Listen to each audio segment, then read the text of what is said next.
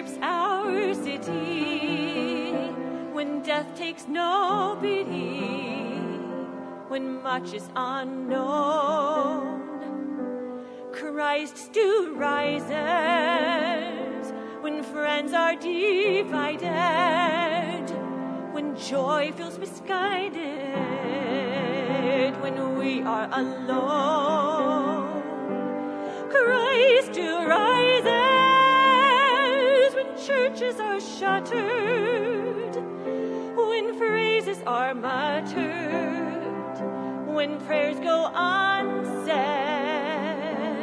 Christ still rises when peace is all faded, when we are most jaded, when faith turns to dread, when faith turns to dread.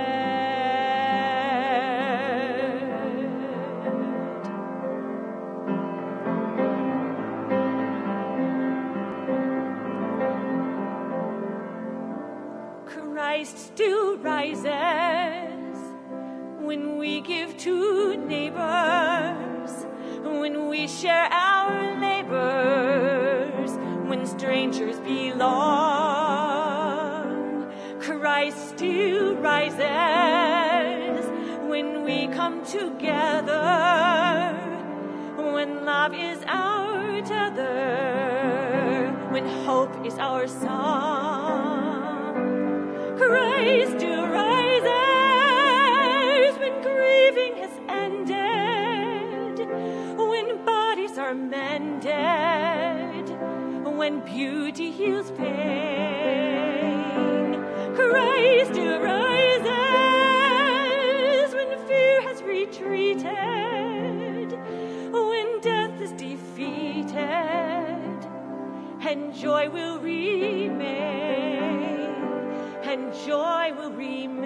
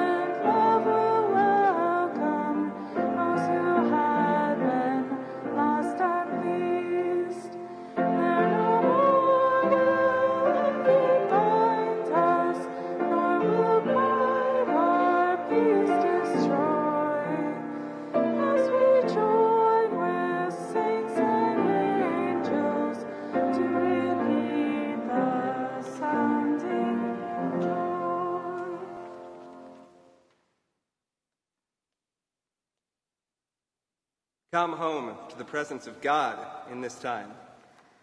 As we pause to drink in the comfort of community.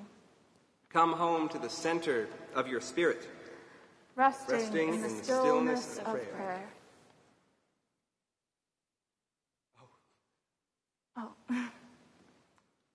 There we go. Come home to the hope of expectation. And prepare our hearts for holy surprises. Come home to connection and resilience. For we are the body of Christ. Come home to this space of belonging and becoming. For God's presence is here in this sacred time and space. You may be seated. Sacred time and space. Good morning, everyone, and welcome to First Church in Cambridge. My name is Phil Jones. If I have learned one thing in the last year, it is the truth of what Christ said.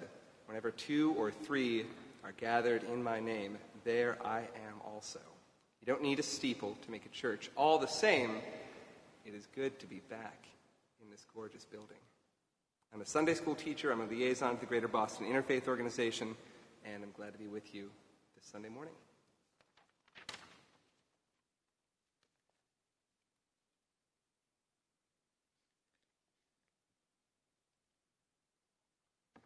My name is Lexi Boudreau. I'm one of the pastoral associates here, and we are so glad to have you here in worship with us this morning, whether you're tuning in on our live stream or you're here with us in person in the sanctuary. We have one more person to welcome into this space together, our guest musician, Molly Jo. She is filling in for Peter Sykes. She is the youth choir director at Payson Park Church in Belmont and teaches music in the area as well. We are so glad that you are here with us, Molly Jo, and what a beautiful volunteer you offered this morning. As you can see, Beth is not sitting in this liturgist chair as per the bulletin states. Phil is filling in for her. She was not feeling well this morning. We send prayers for healing. And now we continue on in worship and in song.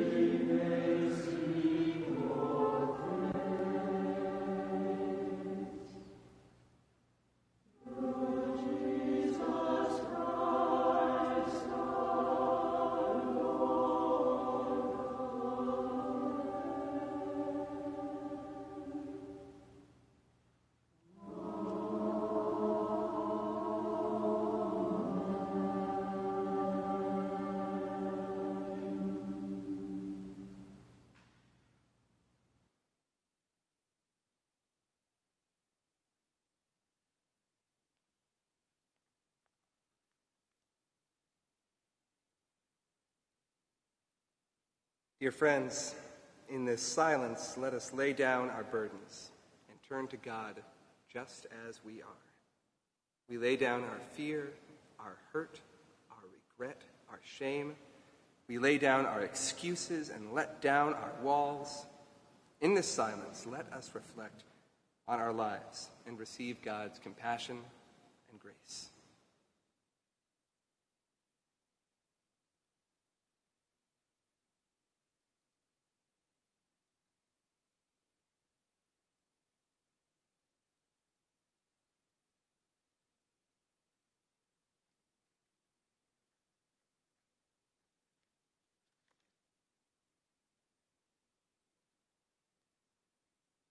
Together, let us confess to God what is weighing on our hearts. Before you, O God, and before one another, we confess the harm we have brought on our lives, the lives of others, and the life of the world. Forgive us, O God. Renew us and enable us to grow in love. In Jesus' name we pray. Amen. Beloved children of God, hear this good news. God's love never fails. God's grace is unending, and God's forgiveness is always overflowing for you. Offer a sign of Christ's peace now. We do this by folding our arms across our chest, by holding our hands together, by opening our arms in peace and love for the world. Peace be with you, First Church. Peace be with you. Peace, everybody.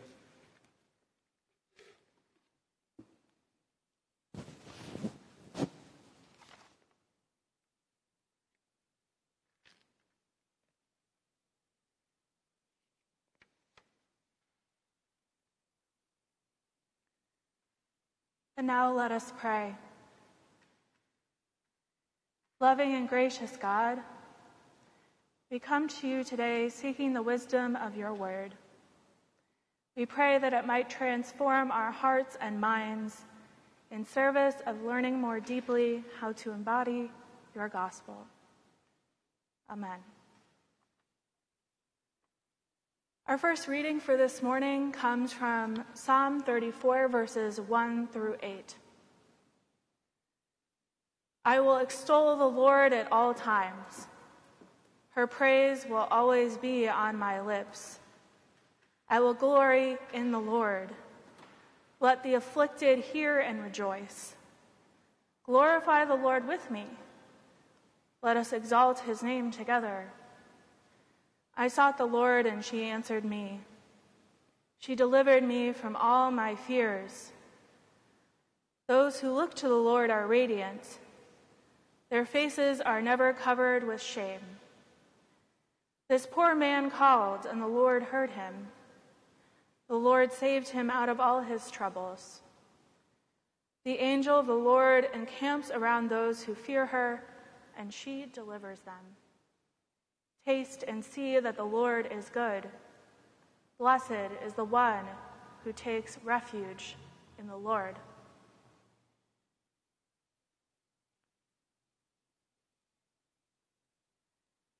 Our second reading comes from 1 Kings chapter 19, verses 4 through 8. While he himself went a day's journey into the wilderness, he came to a broom bush, sat down under it, and prayed that he might die. I have had enough, Lord, he said. Take my life. I am no better than my ancestors.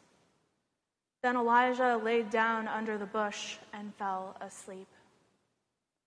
At once an angel touched Elijah and said, Get up and eat. He looked around, and there by his head was some bread baked over hot coals and a jar of water. He ate and drank and then laid down again. The angel of the Lord came back a second time and touched him and said, Get up and eat, for the journey is too much for you. So he got up and ate and drank.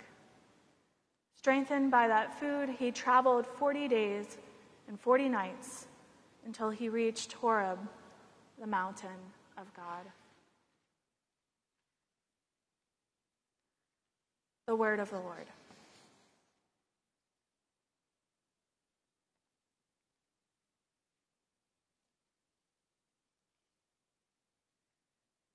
Will you please pray with me?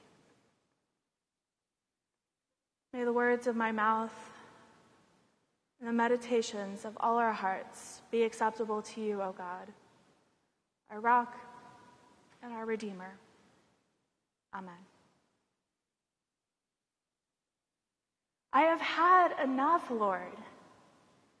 These are the first words that the prophet Elijah utters out loud in our scripture reading for today. And boy, are they relatable. It seems that the glimmer of hope of things becoming more stable earlier this summer is fading away. The news of the Delta variant exponentially increasing COVID cases around the country, around the world, and the threat of more variants on the horizon feels like we're going backwards in our fight in this pandemic. And this weekend, Greenville, California experienced its third largest fire in California's history. The fires in Greece and Turkey are also going on. And so much habitat, so many animals and homes were lost. And 8 people are still missing. We were reminded of these fires on the West Coast by smoky skies and air quality warnings in our own state of Massachusetts, if you check the weather app. Perhaps as we don our masks to go to the grocery store, we ask ourselves, maybe this mask will help with the smoke too? And then our hearts get heavy for asking that question. When I'm honest with myself, when I read the news lately or watch these new weather patterns take hold, my heart gets heavy. And I want to shout a prayer, we have had enough, Lord. Elijah is in the wilderness this morning, and so are we, in one way or another. We enter the narrative in 1 Kings during a lesser-known event in Elijah's life, a time when he finds himself in the wilderness after standing up to King Ahab and their god Baal, when he speaks truth to power, and he gets a slap in the face. He's put in so much work to speak God into the world for Israel, to convince the people that God is the one and only God. And the response he gets for this work is a death threat from Jezebel. He's overwhelmed, exhausted, and frightened. He's lost, and so naturally he finds himself in a wilderness place. He gets tired after the day's journey in this wilderness and lays under a broom bush and says to God, I've had enough, Lord. Take my life. I am no better than my ancestors, and promptly falls asleep. I can't help but conjure an image of one of us getting tired during the day and just one extra bad thing happens, and as we collapse on our couch, we say, take me now.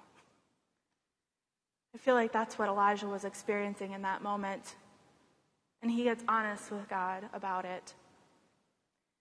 This shocking request for God to take his life is not just one of exhaustion, but one of shame. He says, I am no better than my ancestors. He believes in that moment that he should have figured out a way out of the situation he was in, that it was all on him, and perhaps that he shouldn't feel exhausted at all. Wouldn't a good enough servant of God hold himself together through an uncertain time? I'm just wondering out loud here, but perhaps Elijah is feeling shame because he's expecting that to be a good person of faith in this uncertain time, there is no room for despair or room for leaving himself open to the help of others, that he has to do it all on his own. And perhaps he is clinging to what his vision of the plan looked like. And now that it is all changing, he thinks that signal is failure. And just as he asks for God to take his life, God instead gives him rest in the form of a nap. What happens next is what I find most delightful about our passage for today. After Elijah lays down for a nap, an angel appears, touches him gently awake, and tells him to get up and eat what is essentially a big glass of water and some toast. The angel does this not once, but twice, in case it didn't stick the first time. As if the angel knew that Elijah would forget to nourish himself properly in these days. The angel says, get up and eat, for the journey is too much for you. And in the end, Elijah is strengthened by that food and goes on to meet God's presence at Mount Horeb not too much later in his journey. Perhaps what the angel here was saying was that the journey is not too much for you, Elijah. The angel is saying, the journey is too much for you, Elijah, alone. That this journey in the wilderness is too much for anyone if we try to do it alone and without nourishing sustenance by our side for when we need to stop and rest. This scene reminds me of those steps that you're supposed to take if you're feeling overwhelmed. Have you ever seen that list, maybe on the internet? The first step is to drink a glass of cold water. Then a simple, healthy snack that doesn't require too much effort, perhaps some toast.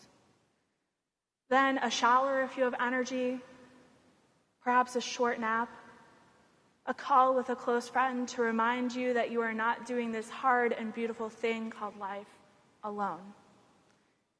These are the simple ways we care for ourselves and how we care for one another so that the journey is not too much for us too.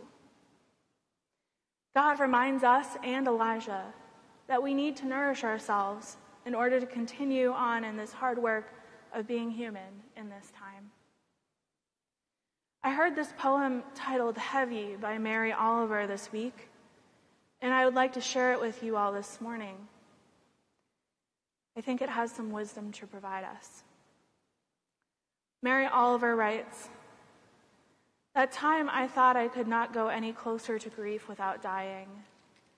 I went closer, and I did not die. Surely God had his hand in this, as well as friends. Still I bent, and my laughter, as the poet said, was nowhere to be found. Then my friend Daniel, brave even among the lions, said, 'It is not the weight you carry, but how you carry it. Books, bricks, grief, it's all in the way you embrace it, balance it, carry it when you cannot and would not put it down.' So I went practicing. Have you noticed? Have you heard the laughter that comes now and again out of my startled mouth? How I linger to admire the things of this world that are kind and maybe also troubled. Roses in the wind, the sea geese on the steep waves, a love to which there is no reply." It might be different for all of us, but we are all carrying something heavy this morning. Whether that is the weight of the injustice in this world, the path towards equity that sometimes seems to grow as we progress, the state of our world and the effects of climate change that are becoming more and more severe, the return of the strain of worrying about where this pandemic will take us next, personal grief, losses of jobs, loss of identity, perhaps loss of a vision of a way forward out of this mess, whatever this mess means for us personally. Yes, there is heaviness, and despite all of this, we are still breathing this morning by the grace of God. We are still woken up each morning with hope and possibility of the new day. We are still able to laugh and feel the breeze on our faces. We are able to choose kindness and offer someone a snack when they look overwhelmed. And one truth that the stories of the Old Testament, the Torah, the writings of the prophets, and the histories tell us is that God provides for God's people through messengers, through things that we might at first glance think of as ordinary, a piece of toast, a hand on a shoulder, a word of reassurance that we are not on our own in anything in this life. So I invite us to ask ourselves in the coming week how we are being that messenger that brings nourishment to others and to ourselves. How do we remind each other that there is hope to be found in God's provision? Perhaps it is in these moments that we provide for each other that we are the closest to God's presence in this world. We might be that nourishment with a simple phone call to someone at church you've been seeing in meetings but haven't actually had a chance to connect with one-on-one. Or perhaps someone you don't even know who you see in our prayer list. Perhaps with an encouraging word to your coworker about the presentation they worked so hard to put together. By taking the time to just pay attention to someone's story of exhaustion and despair and giving them permission to rest. Perhaps by choosing to let go of caring about the little annoying things in our days and using that energy for ourselves and for being present to those around us. These things are gifts. And when we live with some extra grace for others and for ourselves, we are embodying God's love and nourishment in a world that desperately needs it. We are doing holy work. We are the toast and the jar of water. And some of that holy work isn't work at all. It is what we are made for, to admire the things of this world that are kind and maybe also troubled, and have faith amidst our doubt that God is doing a new thing in and through us, even now. Amen.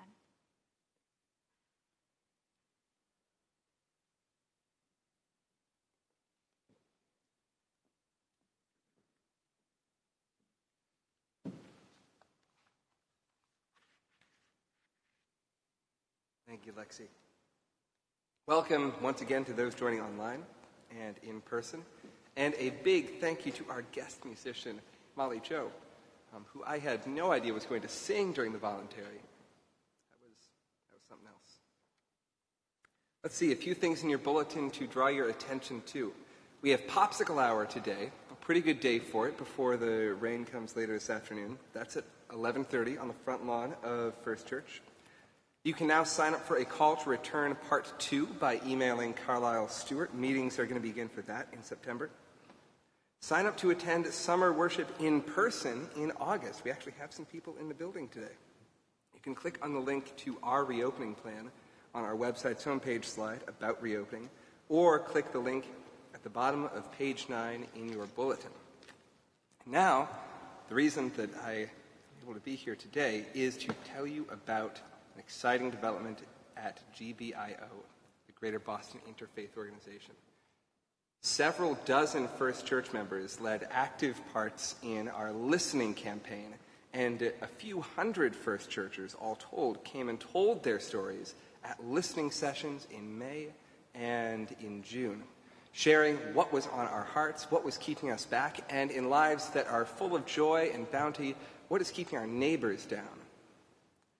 Out of that cloud of stories has risen up a platform out of 1,500 stories across the entire Greater Boston Interfaith Organization, which is a total of 60 mosques, synagogues, temples, and other institutions.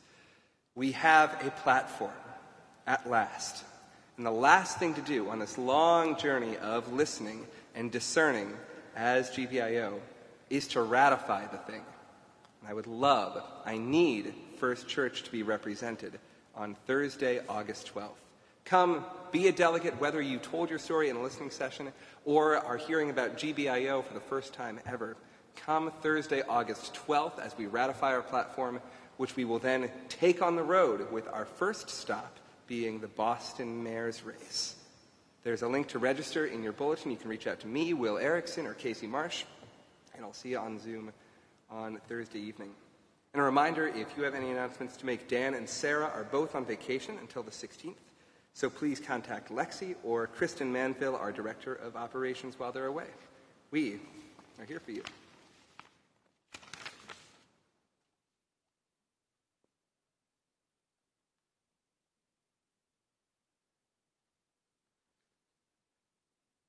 Church, I'm speaking to you from one of my favorite local birding spots. I'm at Great Meadows Wildlife Refuge in Concord. It's early in the morning, and you can hear the birds singing around me, greeting the day. During our prayer time, we might hear goldfinches calling, or yellow warblers, maybe a common yellowthroat, or an ovenbird. Birds start their day early, greeting the earth with the dawn chorus. I find that when I listen to them, I don't need many other words. So as we pray today, we'll leave some room for silence and listening, because listening is itself a kind of prayer. Beloved, God be with you. And also with you. Let us pray.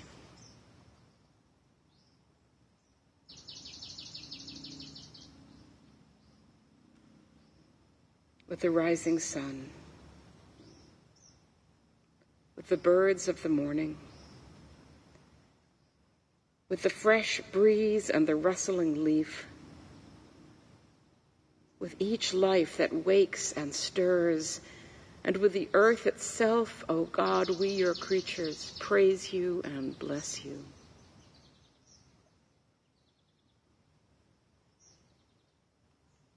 Thank you for opening our eyes today. Thank you for the gift of this moment, brimming with life and possibility.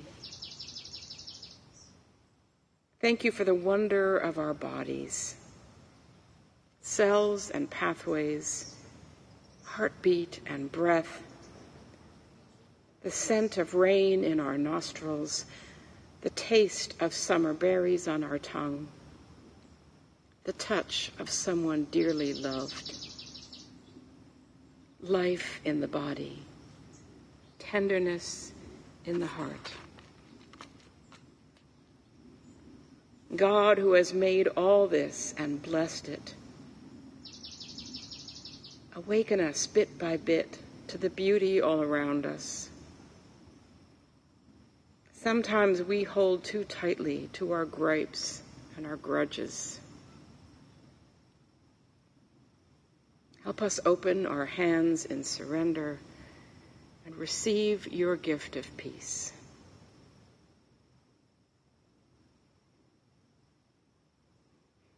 We ask your blessing today on those most dear,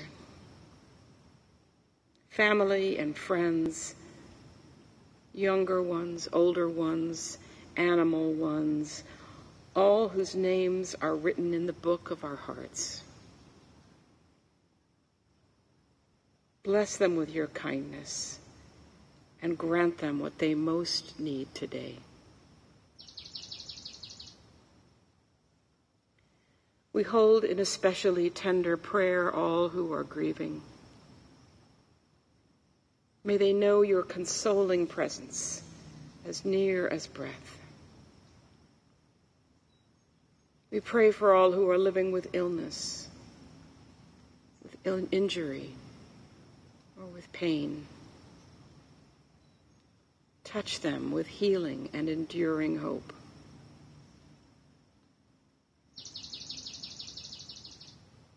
We lift up those living with the heartbreak of infertility and miscarriage. Be with them in sighs deeper than words, deeper than tears.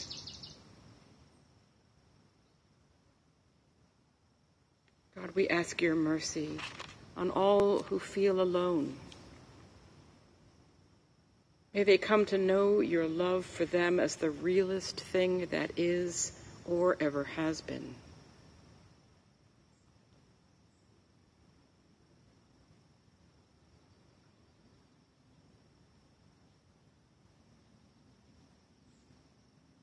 Holy God, we pray for your creation, burdened by human carelessness.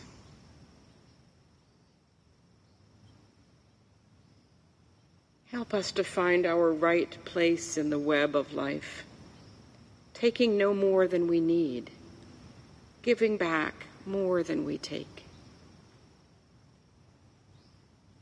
God, keep us from despair as we remember all the damage that has been done. You have called us to be helpers and healers. May our lives answer back, yes.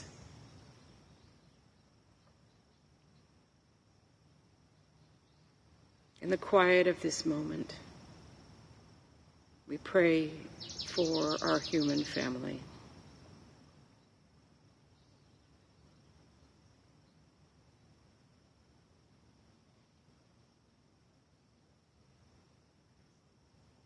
Be with all those who are in need in these tumultuous days. Be especially with the ill and those who care for them.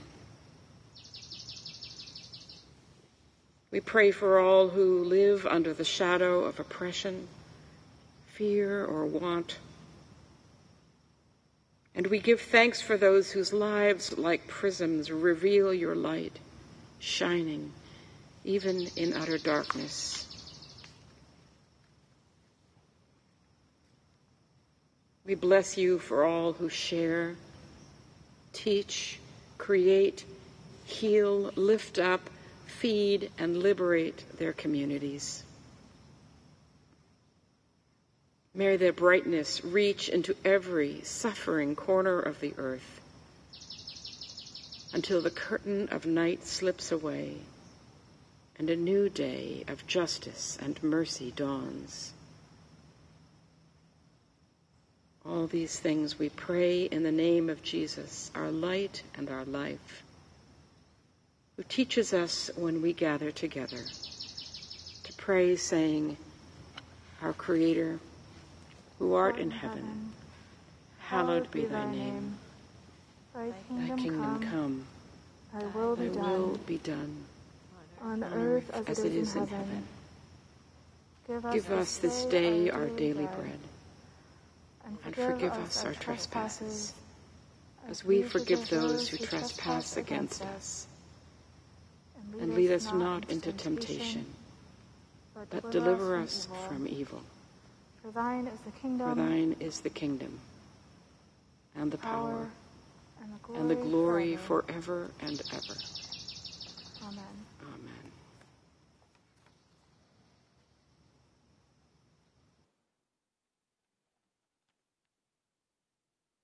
Friends in Christ, what is our response to God's love?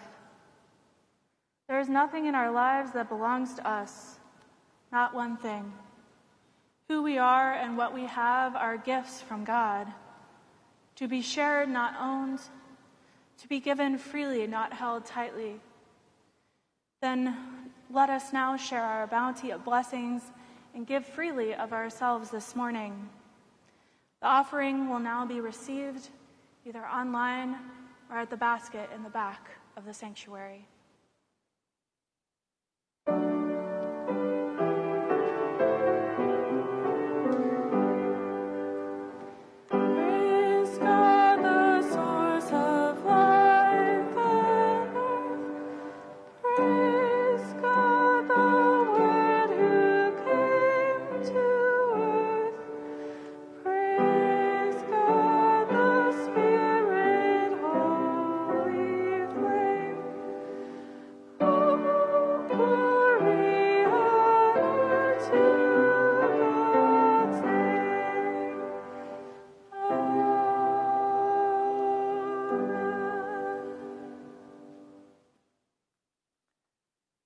God of power and love, we ask your blessing on these gifts we share for your ministry in this place, in our community, and in our world. Guide us to use them to build bridges and shelters, to feed and empower, to heal the world in Jesus' name. Amen.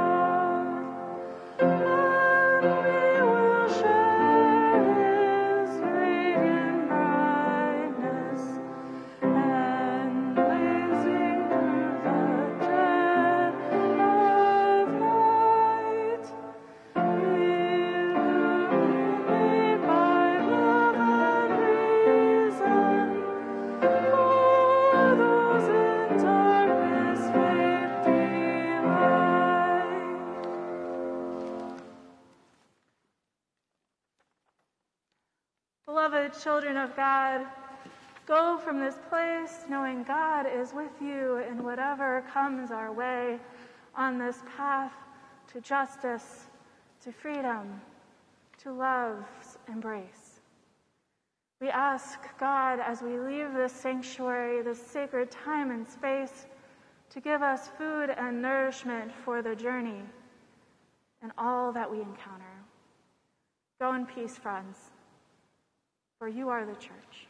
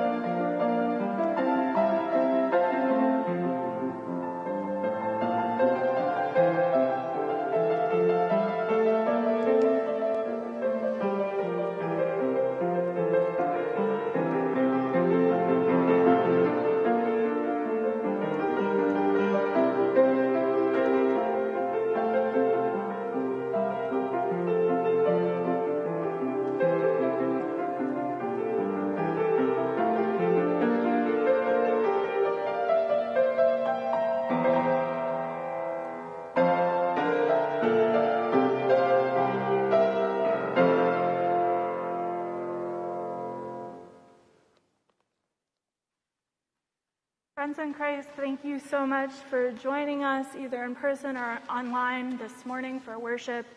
We will be gathering for Popsicle Hour out on the lawn, even though it's a little cloudy this morning, for some fellowship and for some treats and water.